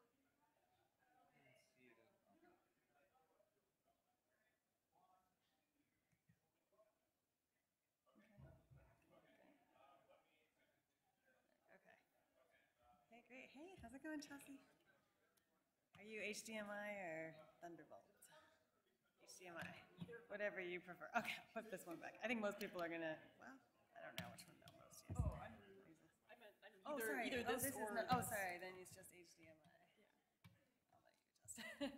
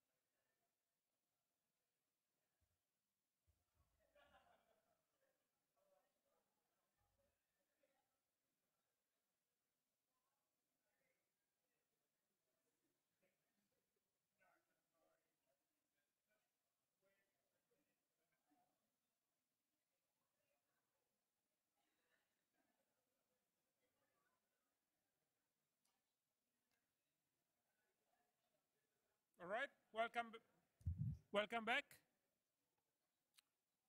So our first speaker is Kushil Srinath from Berkeley. Thanks, Marco. So it's great to be here. Thanks for making it back from the break. So let me get started. I'm going to talk about agility and safety for dynamic robotics. So firstly, I want to thank all my students. They do all the hard work. I steal the credit. I want to thank my funding agencies. So let me dive right in. I want to talk about urban aerial transportation as well as some legged robots. So I wanted to show a picture of the Bay Bridge traffic, but Dorsa beat me to it. So here's a picture of 101 from like 60 years ago. There was traffic back then. This highway was called the Bloody Bay Shore. It hasn't changed much. So one of the things that I'm interested in is urban aerial transportation. So how do you transport packages from one location to another location over urban cities? I watch a lot of cartoon movies. So one of the research goals we have is how do you replace all the balloons in this picture with aerial robots and transport a heavy payload? And you have a lot of safety through redundancy when you're transporting this payload over an urban city. So towards this, we have been working on lots of different configurations of aerial robotics. So for today's talk, I'm going to talk about two of them, a quad rotor with a pulley, where the length of the cable can change, and a quad rotor where you have an offset in your suspension. So you can develop geometrical controllers for this to take the system through a bunch of windows, where the size of the window changes. And since you have a cable that's actuated, you can not only track the position of the payload perfectly, but you can also go through these windows dynamically. So this works pretty well in simulations. So we're also looking at quad rotors where your suspension point is offset from the center of mass of your quad rotor. So if you do not take this offset into account, you have a large error in your payload tracking, but if you do take this into account, you have almost perfect tracking. So this, again, works pretty well in simulation. But when you go to experiments, things begin to fail. So here's an example of 3 quad rotors trying to transport a cable-suspended rigid body payload. So when you try experiments on this, there's a lot of